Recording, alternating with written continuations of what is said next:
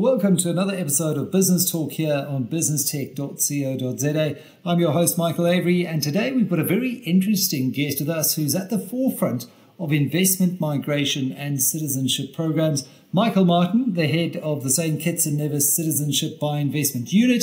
He's a local Kittian who's made significant contributions to the financial landscape. He holds a graduate diploma from the International Compliance Association and Manchester Business School, a certificate in international trust management from the Society of Trust and Estate Practitioners, and a certificate in managing financial services from the University of the West Indies. He's held esteemed positions in renowned companies such as the National Caribbean Insurance Company, National Bank Trust Company, and Sagicor Life. And today we're very fortunate to have him with us to delve into the recent waves that St Kitts and Nevis has created in the investment migration industry with some new legislation for the Citizenship by Investment program. Michael, two mics maybe do make a right. Great to have you on the show. Firstly, when you look at what St Kitts and Nevis has done here, you've created some ripples, some waves in the industry recently. Could you just provide an overview of some of the key changes that were introduced in this new legislation for your Citizenship by Investment program? Well, Michael, as you may be aware, our country, St Kitts and Nevis, has always been at the forefront of innovation in this industry. We started in 1984, and the new administration, the government of St Kitts and Nevis, they have done some really deep introspection on how we evolve and communicate the value of our program as a country. This has led them to make numerous critical changes to our Citizenship by Investment program, which will not only change the face of the CBI program, but will also change the shape of the global investment migration industry. We have one of the strongest economies in the Caribbean region, with business policies designed to foster growth and high quality of life. And all of that make a favorable environment to set up a family or business. These changes align with the privilege of holding Kittitian and Nevisian citizenship, and we want to continue to attract investors who understand and value that.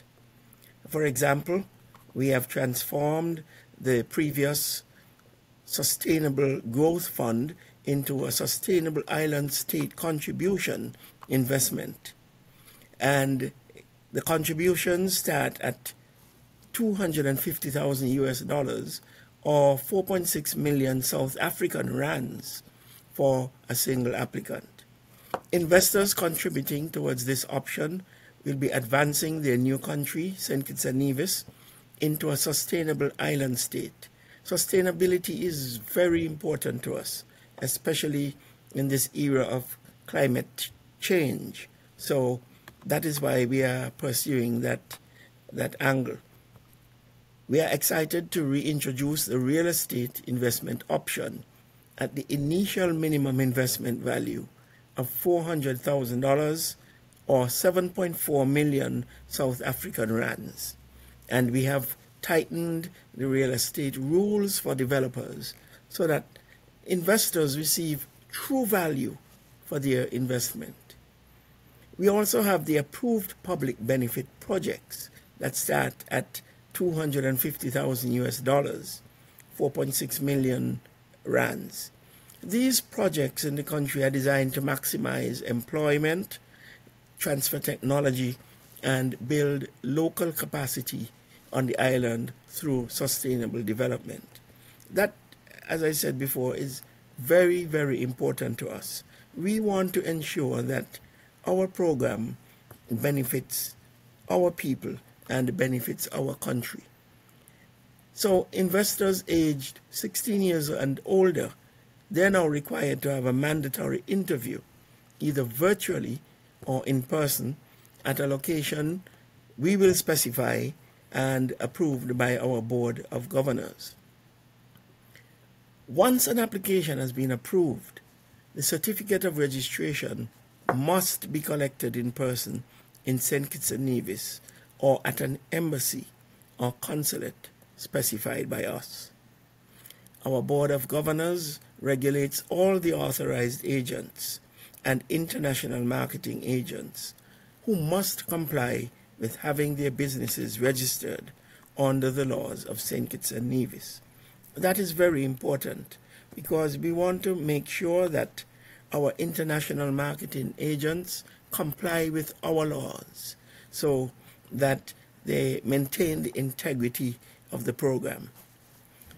We have reconfigured the program, looked at increasing the value for the investor and the country, and really tightened our security controls, as you can see, to ensure that investors and our international stakeholders remain confident in our program.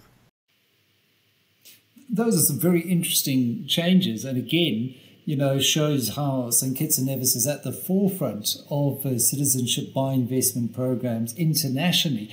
How is the feedback from stakeholders, both within St Kitts and Nevis and from the international community, influenced the formulation of these new regulations? Well, as you know, Michael, the investor migration industry has been under some really heavy scrutiny in the last few years.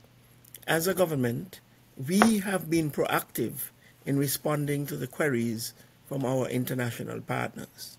St Kitts and Nevis was proud to host in February this year the roundtable discussion between ourselves, government representatives of the 5 Caribbean CBI nations, and the United States government. The United States have acknowledged that CBI revenues are invaluable for funding major infrastructure and development projects and for building resilience in the Caribbean. Of course, that is a mutual interest because resilience in the Caribbean is important to the United States national security. And in an effort to be collaborative and cooperative, we mutually agreed on 6 principles which all safeguard Caribbean citizenship by investment programs and will implement and enhance and safeguard the security and integrity of the CBI programs. In addition, at the recent EU CELAC summit in Brussels in July, we participated in deliberations alongside our other Caribbean partners and the EU to discuss the EU's concerns and recommendations for the sustainability of the CBI programs. We believe that a collaborative and cooperative approach is the best way to ensure that we come out with win-win situations and solutions. It's not a case of them against us or us against them. That's not the way we see it. And so these conversations are ongoing, and we are doing everything possible to clamp down on illicit persons who want to use our investment migration programs for illegal purposes. I mean, and that's such an important point you raised there, because for the Caribbean to use these programs to benefit the Caribbean islands and to ensure that there is capital, foreign capital flowing into the region, skills, know-how, entrepreneurs, businesses, creating dynamism, but also building that resilience against things like climate change and focusing on sustainability and building infrastructure. It's a very unique way of attracting global capital, but you've got to make sure that you're closing the loopholes to those who are using this without the correct integrity. Can you just elaborate on the specific safeguards or measures that have been put in place to prevent the misuse or the abuse of the CBI program? That's a very good question, and I want to tell you that the St Kitts and Nevis program, prior to the recent improvements, already had exceptionally high standards of due diligence to ensure that only high-quality applicants would be approved and receive the benefits of citizenship of St Kitts and Nevis. So the additional safeguards include the introduction of mandatory interviews on all main applicants conducted as part of the due diligence process prior to approval in principle. We have also had a tightening of the scope of eligibility of certain dependents who can be included in the application. We have enacted into law an official list of nationalities who cannot apply for the program. We have implemented advertising restrictions for the program and penalties for agents or promoters who act in breach of these restrictions.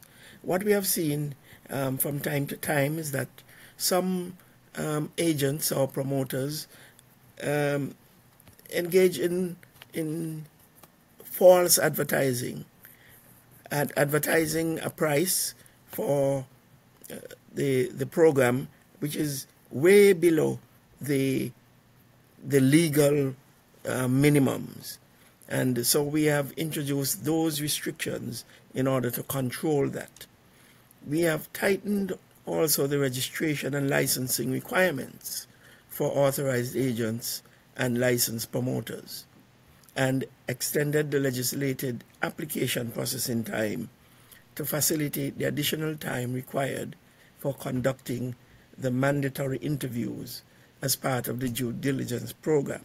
So where that used to be 90 days, it's now 120 days. And we have introduced mandatory in-person collection of the certificates of registration and the passports. I think as a suite of measures, that certainly does tighten things up considerably. From a minimum perspective, I know investors used to be able to gain citizenship through your program for only, what was it, 150,000 US dollars, if I recall. Why should South Africans now spend a minimum of 250,000 US dollars through the same program? In fact, several years ago, the minimum investment amount to acquire citizenship in St Kitts and Nevis was $250,000, or 4.6 million South African rands. However, we focused on the global supply and demand of the CBI industry and significantly reduced the investment threshold to match global trends, which turned out to be a disservice to the country, because what that did was to attract the wrong type of investor, the investor or applicant, an applicant who was not really interested so much in investing in the country and helping to develop the country, but who was only interested in getting a passport. We are saying that we are no longer in the passport selling business. We offer investment opportunities, and those investment opportunities have an added bonus of acquiring the honor of citizenship in St. Kitts and Nevis. So St. Kitts and Nevis's initiatives have prompted the country to become a remarkable global competitor. We have a lot to offer a discerning South African investor. Look at our sound government and safe legal environment. We have a developing healthcare system. We have a strong expanding economy. Our population is small, and we have the appetite to grow our country to be one of the most attractive in the Caribbean region. So it does not make sense to us to be giving that privilege away. We want to attract distinguished investors who have demonstrated exceptional accomplishments, possess substantial investment capabilities, and are committed to making significant contributions to the country's growth and development. The primary objective of this approach is to ensure that St. Kitts and Nevis maintains the highest standards of citizenship and fosters a vibrant community of nationals who share a common vision for the nation's development. St. Kitts and Nevis is on a path towards sustainable growth, and the changes to the program are an indicator that sets it apart from other programs.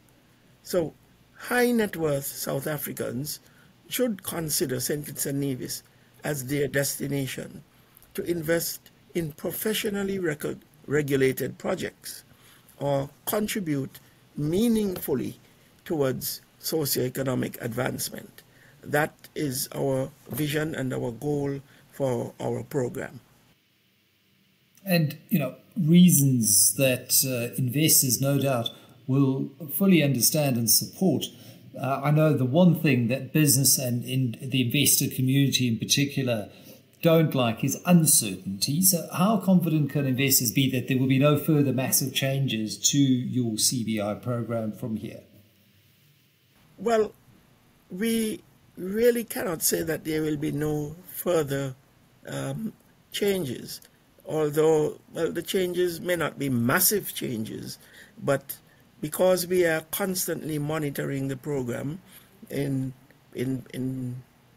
collaboration and cooperation with our international partners, we from time to time expect that we will be making some adjustments to the program to ensure that it maintains in integrity, transparency, accountability, and remains the exclusive program that discerning investors would want to be a part of.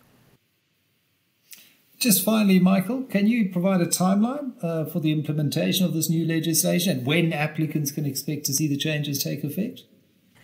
The new regulations were implemented on the 27th of July with immediate effect. So all new CBI applicants who apply after that date will be subject to the new eligibility, amended pricing and interview requirements and the other requirements that have been put into those new regulations. So they are up and running, and we hope that every applicant would comply with those regulations. Well, Michael, that's all the time we have for today. I'm going to have to say that I'd love to come and visit you in St Kitts and Nevis. I've never been to the Caribbean, but I certainly love most things about the culture, from cricket to the sunshine. And when you talk about a booming economy, well, that's absolutely right up my street. So hopefully we can do a show from St Kitts and Nevis sometime soon and bring my audience closer to this dynamic economic powerhouse. So that is, again, at the forefront of the citizenship by investment programs that are truly about empowering local economies in a partnership model. And I think that's really what these legislative changes have been all about. So look forward to hopefully catching up with you in St Kitts and Nevis sometime soon. Take care. And we would most certainly welcome you, Michael. So come on down. Fantastic. Thank you very much. Michael Martin, head of the St Kitts and Nevis Citizenship by Investment Unit, sharing a little bit more about changes, adjustments that they've made to the program just to ensure that it maintains its integrity and improves transparency and also the shared value approach that the program really is pioneering here on Business Talk, only on Business Tech.